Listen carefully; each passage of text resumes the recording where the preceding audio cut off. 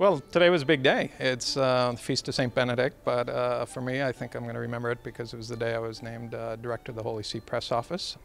It's a very exciting job. I'm a little bit awed by it and just very thankful for the trust of the Pope.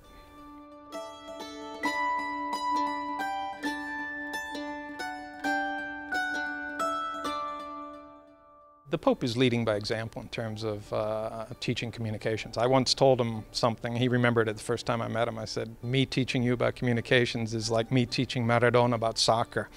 And he liked that and he remembered it. And I think it's true. I think he's a natural. And I think what it is his effectiveness is just that it's so genuine, it's so sincere. I think that's easy and it's very hard to imitate at the same time.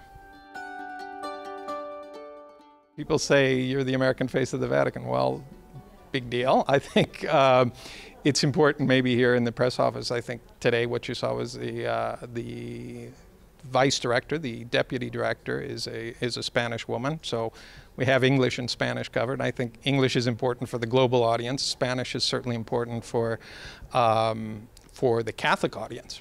About half of the Catholic population worldwide speaks Spanish. So that's an important sign. I think it's an important sign of internationalization.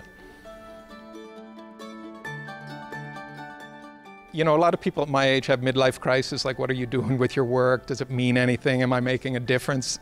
Today I just felt, hey, I don't have that problem, you know. Purpose of my work is very simple. I'm just here to serve the Pope.